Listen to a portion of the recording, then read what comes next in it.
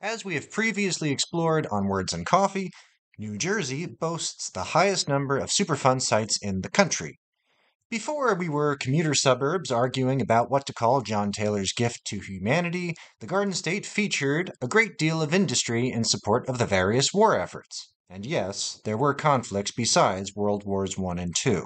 In 1940, even before the U.S. experienced a date that would live in infamy, the Hercules commercial explosives factory was hard at work, churning out long-range landscape adjustment tools in the big struggle against the Austrian painter.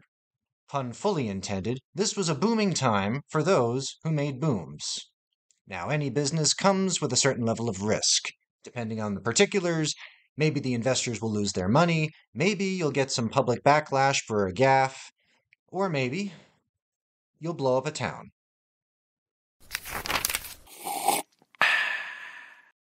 Welcome to Words and Coffee, where we talk interesting history about the Garden State and enjoy a cup of small batch roasted goodness. Today's brew from Patriot Craft Coffee, and the history is the 1940 Hercules explosion in Kenvil, New Jersey. Let's get to it.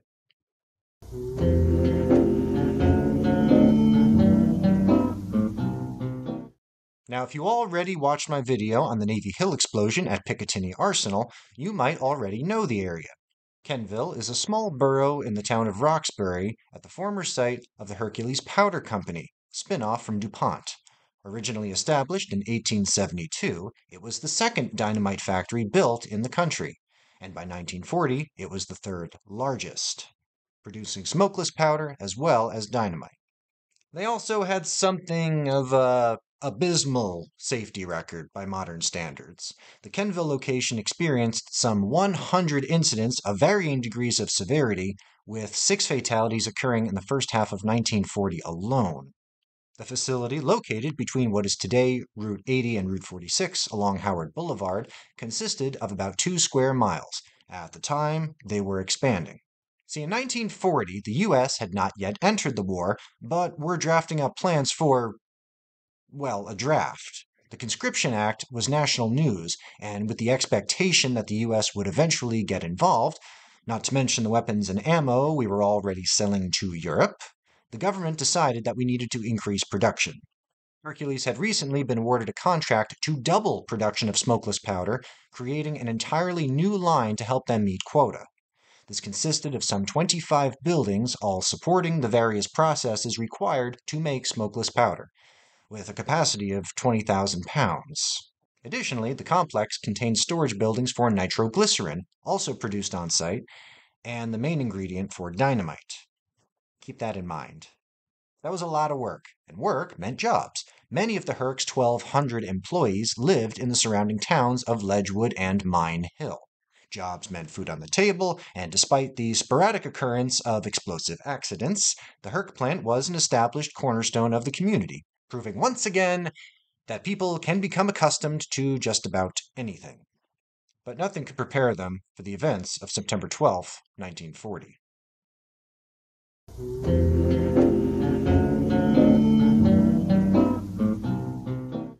September the 12th was a Thursday, because history had already decided that September 11th and Friday the 13th were reserved.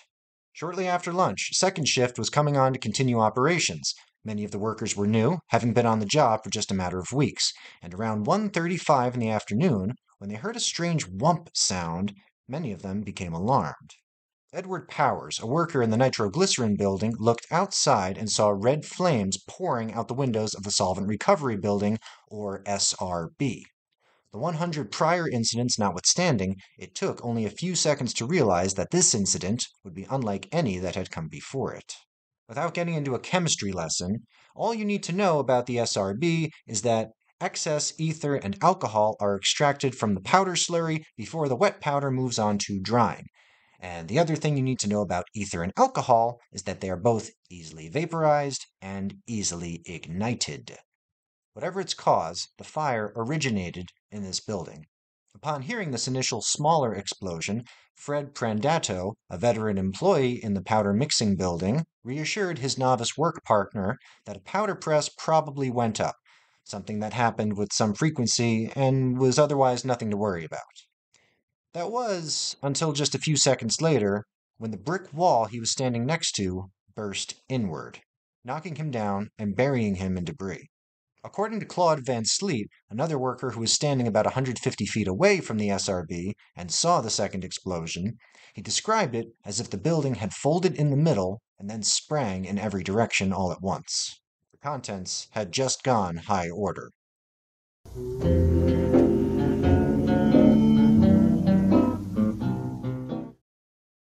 Pieces of the building flew in every direction. Metal, wood, chunks of masonry, driven by the shockwave, scattered all across the property. Worse yet, much of it was on fire. A chain reaction had just been initiated. Following the blast, workers fled in all directions, desperate to find refuge from the fire, but the damage had been done, and it wasn't over. Subsequent blasts, started by the scattered fire, set off energetic material in another 7 buildings, which in total contained approximately 34,000 pounds of nitroglycerin. For comparison, a standard stick of dynamite contains about a quarter of 1 pound. The blasts were spaced about 2 minutes apart, and the resulting crater was 300 yards long, 50 yards across, and 20 yards deep. To visualize that, we're talking about 3 football fields set up end to end, deeper than a 5-story building, and the destruction was massive. And the effects were felt far beyond the Hercules property. The shockwave snapped trees off at the base, windows were broken for over a mile out, injuries among residents were rampant. A woman named Olive White lived about half a mile from the blast and was having lunch with her mother and brother at the time. She was injured by shrapnel when her window exploded inward. The same thing happened to another woman named A.W. Streak, who was actually in good spirits afterward. See, her husband and sons were all employees at the plant and were working the day of the explosion. Ironically, they all came out unscathed, and it was just Mom, staying at home, who had sustained injury. So too were the students at the local high school, then on Main Street. Ulysses Todd reported that students were thrown from their seats. As before, most of the injuries were due to flying glass and debris. 100 students were cut serious enough to warrant medical attention.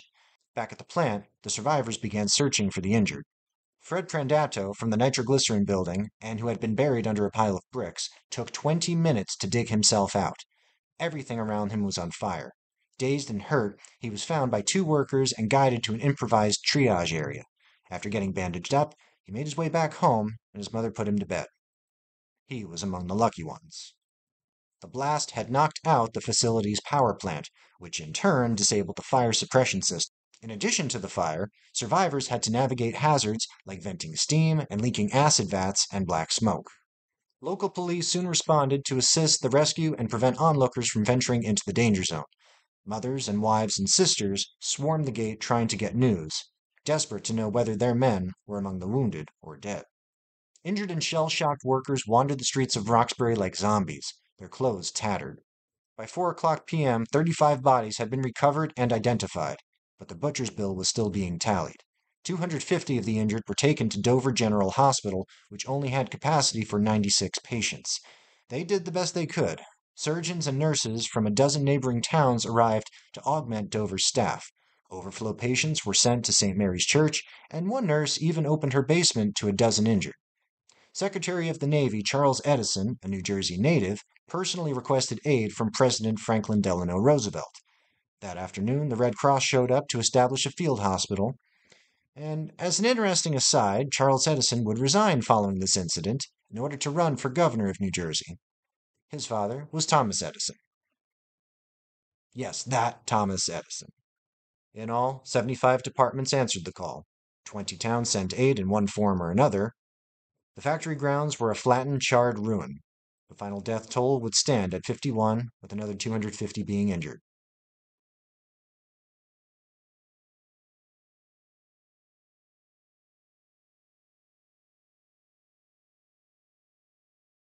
Now, if that was the whole story, this wouldn't be a Words and Coffee video. There is a part 2 to this incident, and it's a bit of a doozy.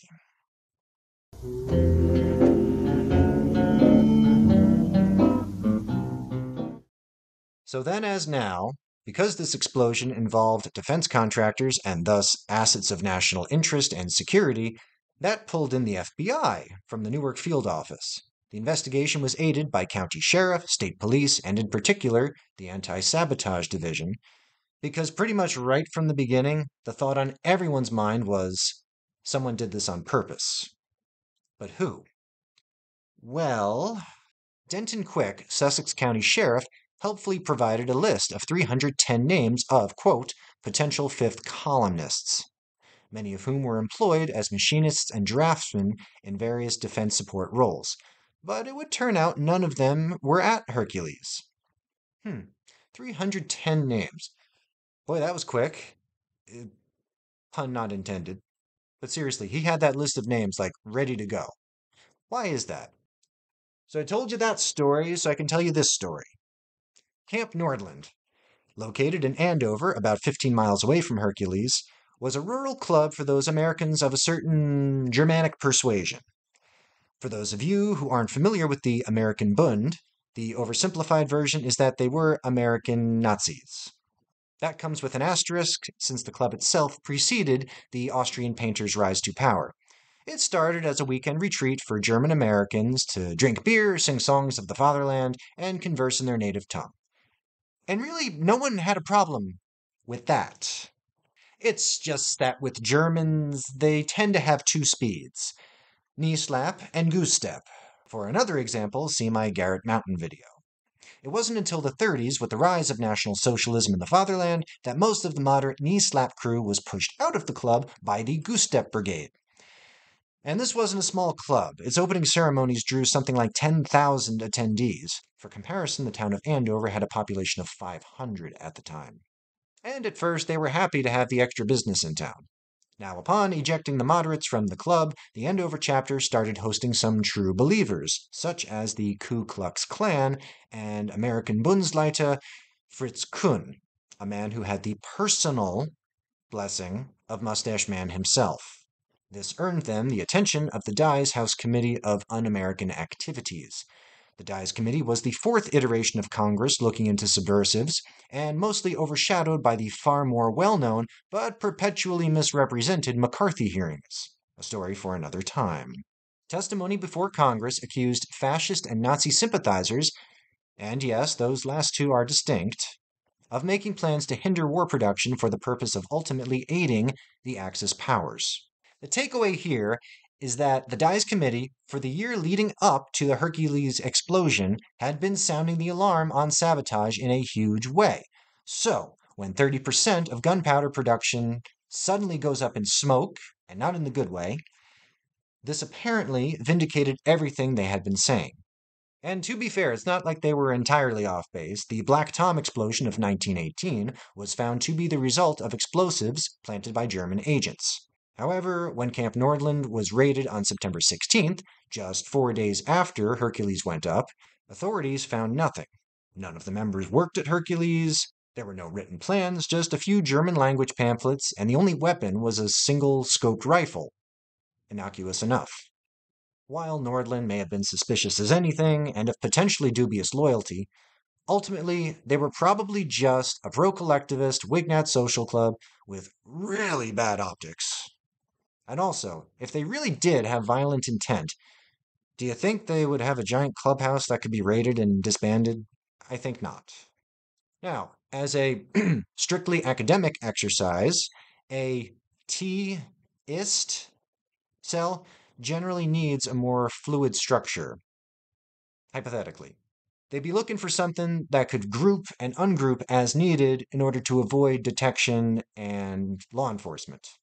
For example, they would need someone who could, I don't know, plant bricks ahead of an organized protest and then disappear into the crowd so they couldn't be caught. And the Bund just isn't that. And besides, the Goose Step Brigade is just too loud and too proud about what they're about for something like that. However, there was another group operating at the same time that more realistically fits this bill.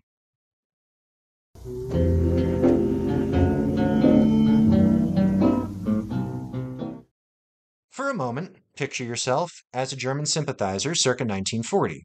You want to support the fatherland, and that means hindering the Allied war effort, which at the time primarily means Britain. Who are your friends here? Certainly not the US, they were actively supporting your enemy. Who else hates England? Could it be this little island missing its northern tip? One with an established history of planting bombs, for example? Without getting into the entirety of Irish history, the rise of Sinn Féin, and the various peace accords, all you really need to know is that Northern Ireland exists separate from Green Ireland, and there are some strong opinions about this. The IRA, or Irish Republican Army, being among the loudest voices in the room and historically have alternated between periods of relative dormancy to heightened activity. Now, regardless of your opinions and sympathies on this matter, which is worthy of debate, what is indisputable is that the Irish car bomb is more than just a drink. In fact, from 1939 to 1940, right around the time that the Dies Committee was concerned over potential attacks on U.S. war production facilities, the IRA was executing the S Plan, a bomb campaign in England. But that's across the ocean, right? How do you go from Irish separatist movement in the United Kingdom to an explosion in North Jersey? Well, enter two individuals named Faust and Rakowski. In a nutshell, Faust was born in Germany but became a citizen through military service. However, he later rediscovered an affection for the fatherland and returned home to offer his services to the Abwehr, Nazi intelligence. They set him up with Rakowski, an Austrian businessman who operated internationally. Now, here's where it gets spicy. Through his coordination with the IRA in the UK, Faust discovered the existence of an IRA cell in New York City. Upon communicating this to German command, they tasked Rakowski with activating it. He arrived in America in June 1940, 3 months before the Herc explosion. In fact, according to secret intelligence in the 20th century, Rakowski would go on to claim responsibility for the attack as the first of several. That November, 2 months after the Herc explosion, 3 additional war production assets in New Jersey and Pennsylvania would meet with similar disaster. And that would seem to be a neat and tidy explanation. However, it's not perfect. In researching this, I found only one reference to Rakowski, which ultimately comes down to the above mentioned book, and his alleged claim of responsibility is mentioned as a simple statement of fact in one sentence. Also worth mentioning is that that book comes from a UK publisher, one that, it could be argued, has an incentive to attribute guilt to the IRA. To be fair, I don't know how Rakowski got tied to this.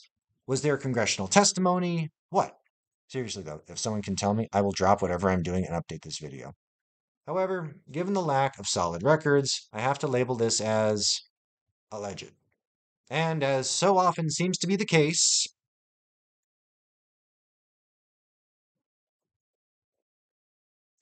yeah.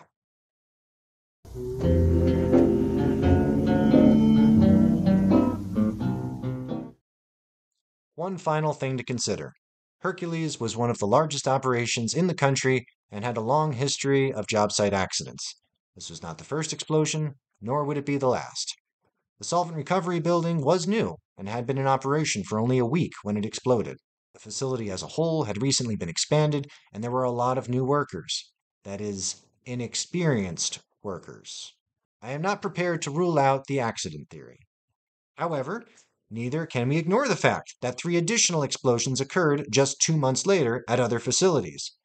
And there were 2 other accidents at Herc that same year, and that's really all I can say about that.